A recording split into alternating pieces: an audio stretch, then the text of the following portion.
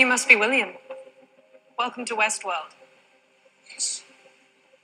Given it's your first visit, I have a few personal questions. Do you have any pre-existing medical conditions? No, not that I know of. Heart problems? No. Any history of mental illness, depression, panic attacks? Just a little fear of clowns. Joke. Do you often experience social anxiety? What is this for exactly?